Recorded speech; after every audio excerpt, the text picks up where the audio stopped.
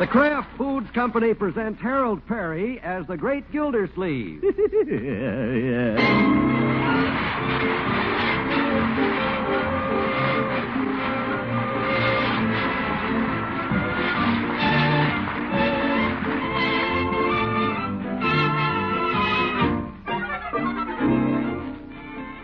The Great Gildersleeve is brought to you by the Kraft Foods Company, makers of the famous cheese food Velveeta. Everybody goes for Velveeta's rich yet mild cheddar cheese flavor in snacks, in sandwiches, and in hot dishes. And hidden in that swell cheese flavor are important nutrients from milk. That's why smart homemakers keep Velveeta on hand regularly to spread or slice and to melt for grand economical hot dishes. Tomorrow, get Velveeta, the cheese food of Kraft quality.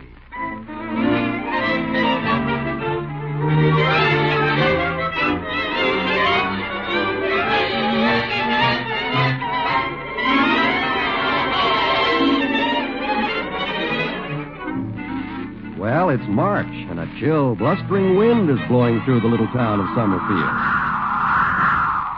But in the heart of the Great Gildersleeve, there is all the warmth and tenderness of spring. Yes, once again, love has come to our chubby friend.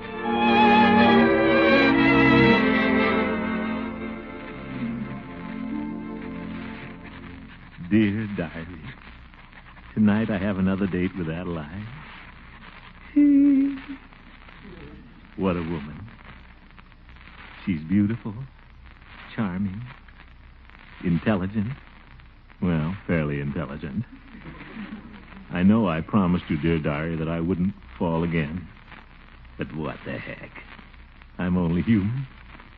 Do you want me to tell you a secret? I haven't kissed her yet. But this may be my lucky night. I'll let you know when I get back. So keep your fingers crossed, dear diary. Good night.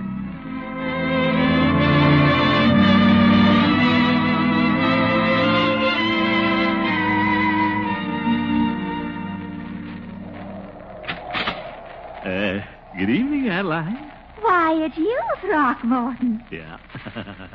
Well, you come right in the house before that wind blows you away. Oh, thank you. Let me have your coat now. I'll hang it right here on the hall seat. All right. Adeline. Yes, Throckmorton? Here's a little present for you. A present for me? Mm-hmm. Oh, a bottle of perfume. Yeah. Do you like perfume? Like it? Why, I could swim in it. Well, just half an ounce. Oh, and it's called Spring Madness. Why, you little devil, you. You know what I ought to do? I ought to give you a great big thank you kiss. Well. But I won't. Huh? You'd think I was just being forward and bold. No, I wouldn't. Oh, yes, you would now. Well, you just sit down while I put this perfume on my doodad shelf. Almost got that kiss. Well, it's early yet. What would you like to do tonight, Adeline? We'll do anything you say. It's up to you. Well... We could stay here, sit by the fire, but it's up to you. Well... Nice and cozy here, just the two of us. But it's up to you. I guess we could stay here already. Well, if you insist. Shall we sit here on the sofa and talk? Well, I'd just love to, sir. Well, here we are. Don't you want to move a little closer? No, I don't. Then I'll move closer to you. Adeline. Yes? Would you like to play a little game? Well, that depends. How do you play it? Well, you just sit here and I put my arms around you like this. Yes? Then you close your eyes. Yes? They're closed. None of your Yankee tricks now. Now you say prunes. Now, Throckmorton, I know what you're up to. Oh? What's that? You're just trying to steal a kiss from me, aren't you now? No. Kissing you is the furthest thing from my mind. Well, I declare. Huh? Am I that unattractive? Unattractive? Why, no. Well, I have you know that down in Savannah, men used to cluster around me like bees around a magnolia blossom. But, of course, if I don't appeal to you... But, Adeline, you do appeal to me. You're lovely. It's too late to try to sweet-talk me now, Throckmorton P. Gildersleeve. You've revealed your true feelings in the matter. But, Adeline... I guess men are all the same. I thought they might be different above the Mason-Dixon line. Guess I never should have written that letter. What letter? To my old beau in Savannah, Cecil Revenall. I told him all about you. You did? Indeed, I did. I told him that the heart he broke was mended, that I'd found my Prince Charming in the form of a public official. Well, just a water commissioner. Of course, then I thought this certain public official cared for me just a teeny-weeny bit. But I do care a teeny-weeny bit. Well... I mean, a lot. Adeline. Yes? You're always on my mind. Oh, you're just saying that. No, it's true. I think of you all the time. At home, down at the office. Why, I see your face on every water bill. That's sweet, Throckmorton. Well, maybe I did misjudge you. That's all right. What the heck? I'll forgive you if you'll just give me a little kiss. Well... I guess it's all right. I know you're different than Cecil. Cecil, sure, that cad. I beg your pardon. The way he treated you, he must have been a pretty worthless character, all right. Mr. Gildersleeve, I won't have you talking that way about Cecil. Huh? After all, he is a Southern gentleman. What you said. Now, don't try to twist things around. Cecil may have had his little weaknesses, but he did have elegant manners. Why, I never knew a man who could bow so deep from the waist. Well, I didn't... And you should see that man ride. Why, he looks like he's part of the horse. I'll bet he does. Mr. Gildersleeve, I won't have you talking about Cecil Ravenall the second behind his back. But, Adeline... Gentlemen, don't do that where I come from. But... Sir, I'll thank you to remove your coat from my whole tree. But... Good night, Mr. Gildersleeve. Good night, Southern gentleman.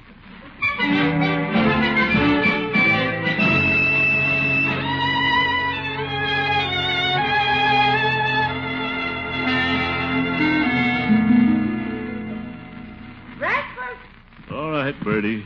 I'm coming. Hi, Unc. Good morning, Leroy. Where's your sister? Primping up for school, I guess. You know girls, Unc. Yeah. Did you have a good time at Miss Fairchild's last night? Pass the cream, Leroy. Okay. Gee, you sure got home early last night. How come you got If home... you don't mind, young man, I'd rather not discuss the matter. Oh, I get it. Love trouble, huh? Leroy, eat your breakfast. Morning, everybody. Hi. Good morning, Marjorie. Oh, my oatmeal again. Oh, Unky, Yes? did you have a good time at Miss Fairchild's last night? For heaven's sake, is that all anybody could talk about this morning? Well, pardon me. What's the matter with him? Ugly, I'm afraid. I heard that, Leroy. Speak English. What happened to Love's young dream, Unky? Marjorie, there are things a gentleman doesn't discuss. Let's just consider the whole episode a closed book. In fact, I'd be just as happy if I never heard the name Miss Fairchild mentioned again. Morning, Miss Gildersleeve. Morning, Bertie. Did you have a nice time over Miss Fairchild's last night? Ye gods. Huh? I don't want to hear any more talk about Miss Fairchild. Is that clear to everyone? Yes. All right, then. Please don't mention it again. I won't. You don't have to tell Bertie more than once, because I listen. All right, then. Yes, sir, I listen. When you talk to some folks, it goes in one ear and out the other, but not Bertie. I listen. But, Bertie... How do you think I keep this house running? By being a scatterbrain? No, sir. When somebody talks to me, I listen. Of course you do. Nobody has to chew that cabbage slice with me. Bertie, I didn't say... Miss Gildersleeve, do you know what I do when somebody talks to me? Yes, Bertie, of course. That's right, I listen. Oh, what a morning.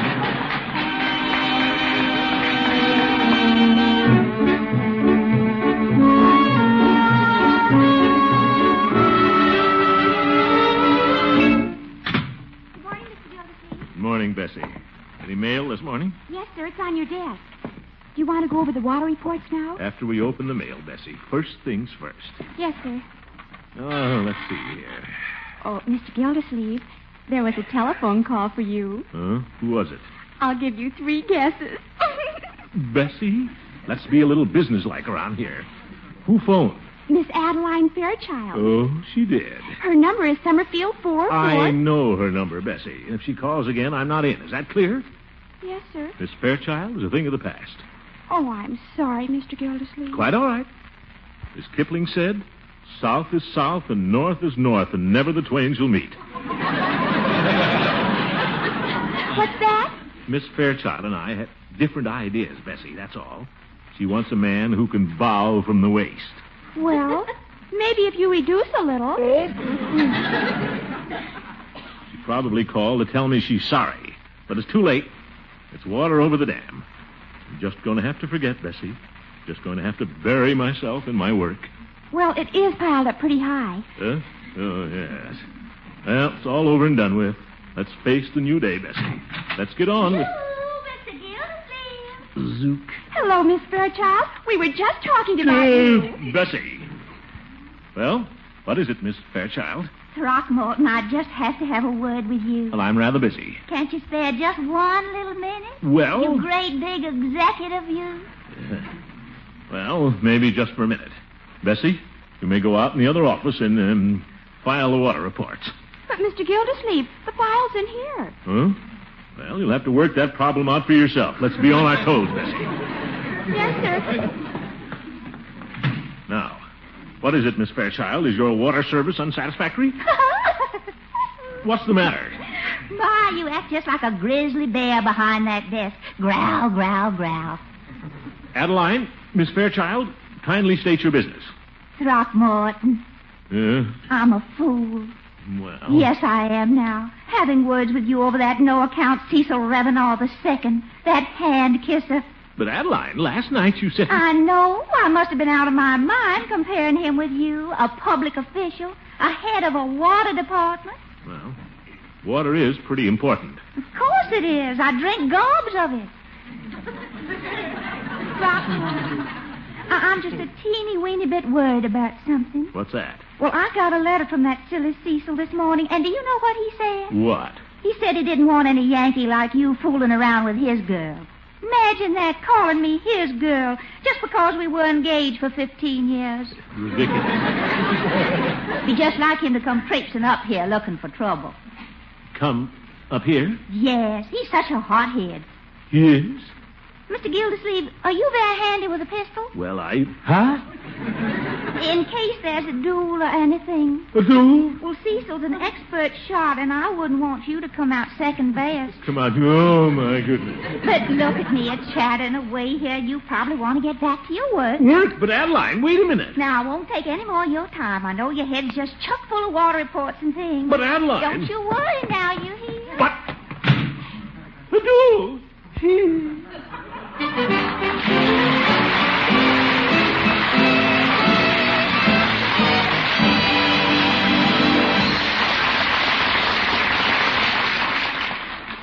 For you cooks who are serving Lenten meals, for all of you who are trying to keep the food budget in line, and for you mothers who sometimes have to feed the gang after a basketball game, here's a swell recipe. It's for Velveeta Welsh Rabbit.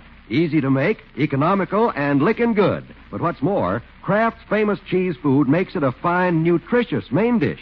Here's all you do. In the top of the double boiler, melt 1/2 pound of golden, delicious Velveeta. Then add 1/4 cup of milk, salt, pepper, a dash of dry mustard, and Worcestershire sauce.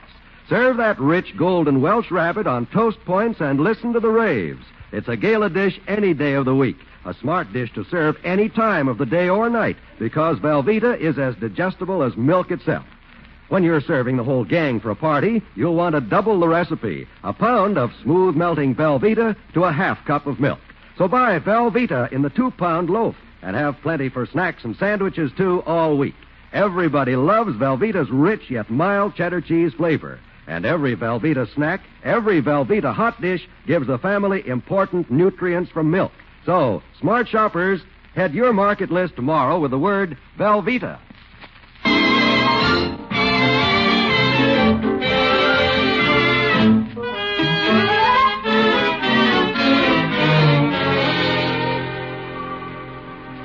Well, the great Gildersleeve is a mighty worried man.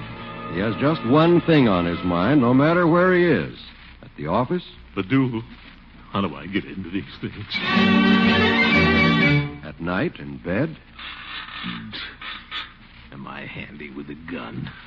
Why, I can't even shoot a water pistol. And the following morning on his way to work. Cecil Revenant II. Why doesn't he go soak his head in a mint julep? He would be an expert shot. Well, why should I worry? Whole thing is ridiculous. People don't fight duels anymore. I don't think. Gildy, Huh? Oh, hello, Judge. what are you talking to yourself for? What's the matter with you? Nothing. Yes, there is, Gildy. There's something on that so-called mind of yours. Horace, I should have my head examined. I'll go along with that. What have you managed to get yourself into this time? Well, you know Adeline Fairchild. Yes, I'm acquainted with the lady. Of course, I haven't been as close to her as you have. All right, Judge. If you don't want to listen. Go on, Gildy. I'm all ears. You sure are, you old goat. Anyway, Adeline used to have a boyfriend in Savannah, Cecil Revenall, one of those hot-blooded Southerners. What's the matter? Are you jealous of him, Gildy? No, he's jealous of me. What? Well, he is. He's so jealous he might come up here and challenge me to a duel. Oh, that's ridiculous, Gildy. You know people don't fight duels nowadays. Yes, I know it, but does Cecil know it?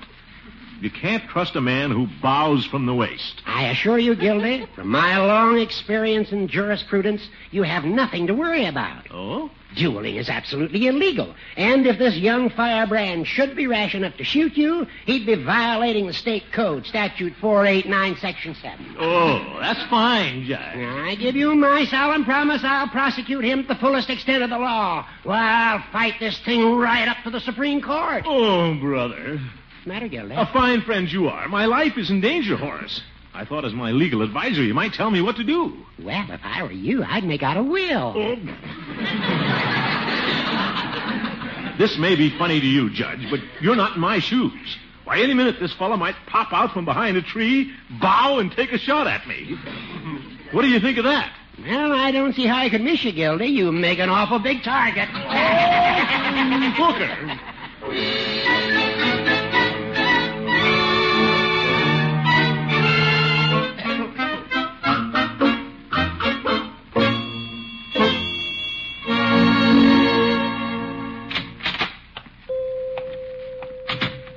Good morning, Peavy. Hello, Mr. Gildersleeve. What can I do for you? Well, I'd like to talk to you. I'll be with you in just a minute, as soon as I finish sorting out these Christmas cards. Christmas cards? These are a few I had left from last year. Would you care to look them over, Mr. Gildersleeve? Peavy, this is only March. Yes, but if you don't mind a suggestion, it might be wise to shop early for them and avoid the holiday rush. Oh. I'm in no mood to look at Christmas cards. Well, they're very nice cards. Now, here's one that has a rather touching sentiment. It's called To a Distant Relative at Christmas Time. Peavy. I know we two are separated by miles and miles of land. So I'm shouting, Merry Christmas, I think you're simply grand. That's beautiful. Yeah, I thought it was rather nice. No. Now, here's one. Look, Peavy, I want to talk to you. Well, go right ahead. Well, Peavy, what would you do if somebody challenged you to a duel? A duel? What for? Well, let's say over a woman. What woman? Well, suppose somebody challenged you to a duel over Mrs. Peavy. Mrs. Peavy? Well, I don't think anybody do that.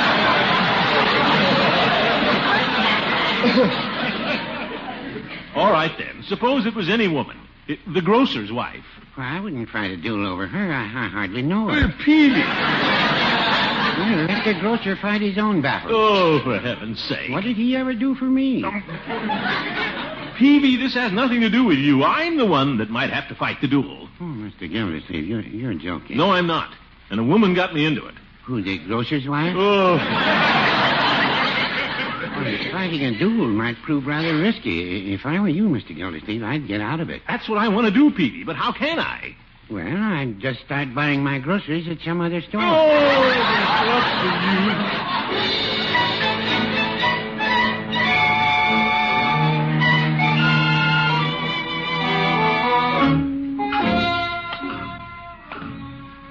Peavy, grocer's wife. He's a big help. Well, why should I get upset about this duel? Silly. The thing for me to do is stop worrying about it. And, Floyd's barber shop. Hope I can get by without him seeing me. I don't feel like talking to him. Hey, come here. Uh-oh, too late. Come here. I'm in a hurry, Floyd. I want to talk to you. It'll only take a minute. All right. Come on in. What is it, Floyd? How do you feel, Commish? Huh? Are you holding up all right? What do you mean? It's all right, Commiss. You don't have to pretend with me. The judge told me all about this affair la honor. What? You know, the duel. Oh, that. When does it come off? Floyd, I'd rather not talk any more about it. Oh, I get it. Gentlemen don't talk about them things, huh? The duel is code. Dueler's code. Yeah, I seen it in the movies lots of times. The trouble always starts over some dame. Look, Floyd, First thing you know, Earl Flynn walks up to some guy, smacks him in the face with his glove, and they exchange calling cards. Floyd, I don't want to... And then it's pistols at dawn. And there they are out in the cow pasture somewhere with their seconds. Now the two guys is pacing off. 8, 9, 10. They turn and fire. Bang! Yoy! Bang! Floyd! Then one of them don't get up. He just lays there, shot through the gizzard. Dum, tum, ta-dum, tum, ta-dum, ta-dum. Floyd, I'll see you later.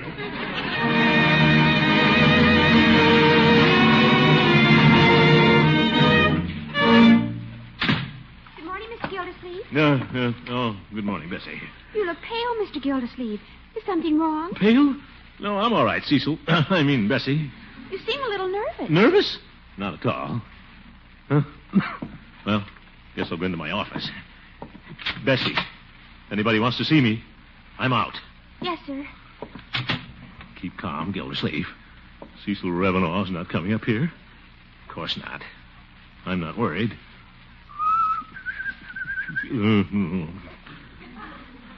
Wonder how long it takes to get here from Savannah. Might even be here in Summerfield right now. Might just take a peek out the window. Let's see. Nope. Don't see anybody with sideburns.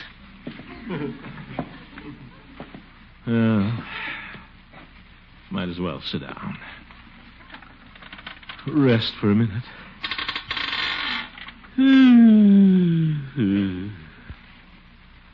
Didn't sleep a wink last night thinking about this thing. Pistols at dawn. I can't even get up at 8 o'clock.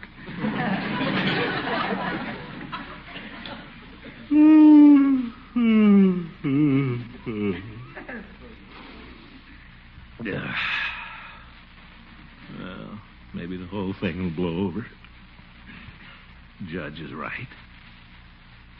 People don't fight duels anymore. Besides, it's against the law.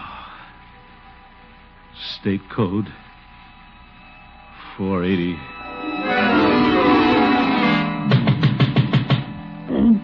Who's that? Who is it? It's me, Mr. Gildersleeve, Bessie. Oh, come in, Bessie. Mr. Gildersleeve, What is it, Bessie? a man was just here to see you. A man? Yes, a real Southern gentleman. He bowed from the waist and handed me this calling card. Let me see it. Cecil Revenaugh, Insurance. He wrote something on the other side. Let's see. I'll meet you on the field of honor, you Yankee. Pistols at dawn.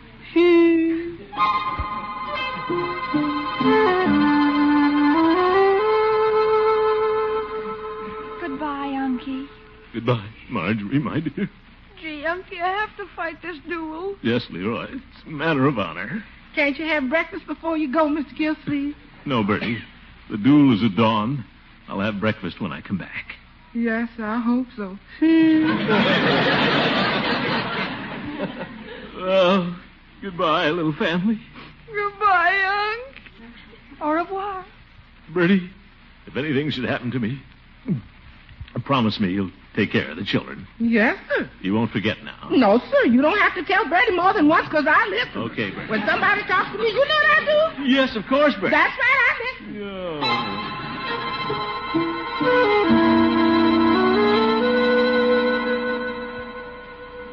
Well, Peavy, I'm going out to fight that duel now. Goodbye, Mr. Gildersleeve. I'm sorry to see you go. Thank you, Peavy. Always hate to lose a customer. Oh, and here's a little Christmas card to cheer up your last moment. What? I thought you might enjoy the sentiment. It's called To a Friend Who Won't Be With Us for the Holidays. Oh! Don't you worry, Peavy. I'll be here when the holidays roll around. Well, no, I wouldn't say that.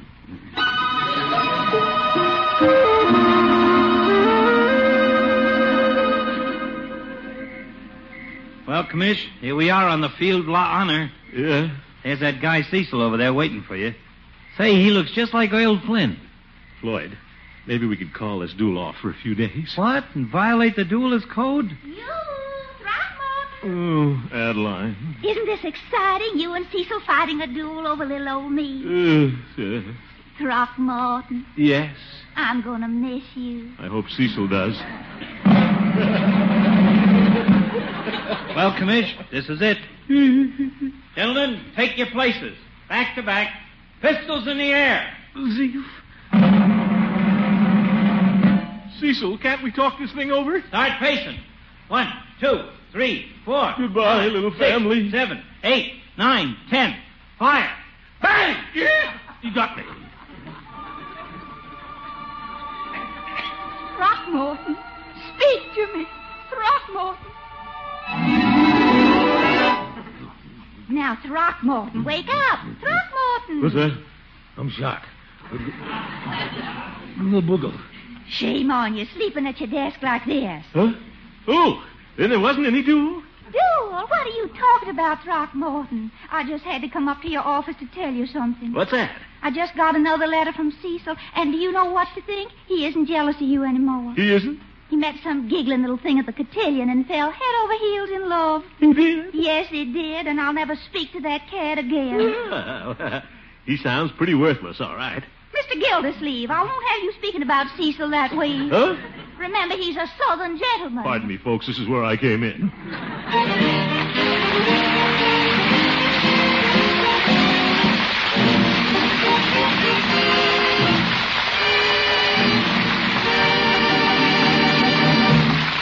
The Great Gildersleeve will be right back.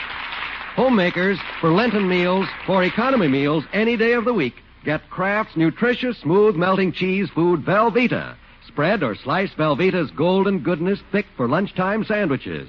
Melt Velveeta for a smooth sauce that swell on seafood or eggs and on leftover meat such as ham or chicken or veal. Those good-eating Velveeta main dishes help supply high-quality, complete protein and other precious milk nutrients. And they're money savers. So for sandwiches and for cooking, get Velveeta in the 2-pound loaf. A big help with Lenten meals. A big help with a budget, too.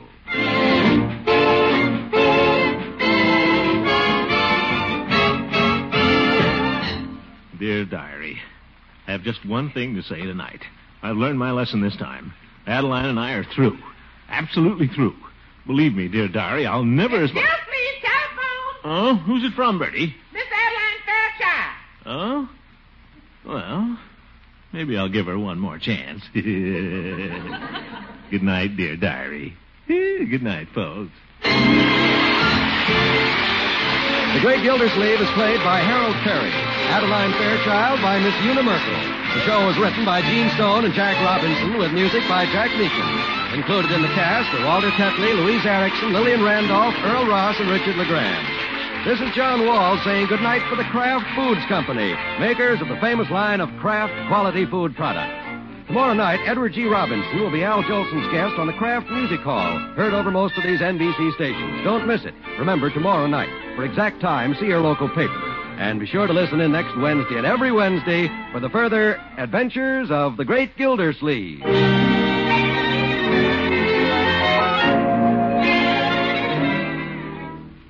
The next time you have to fix a hurry-up lunch, open a package of Kraft Dinner. And in a twinkling, you can have a piping hot dish of macaroni and cheese.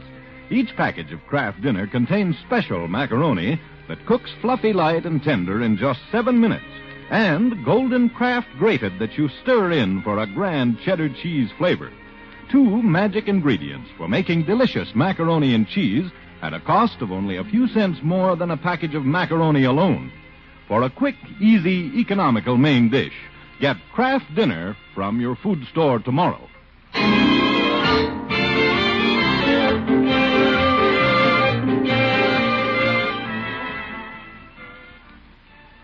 This is NBC, the national broadcasting company.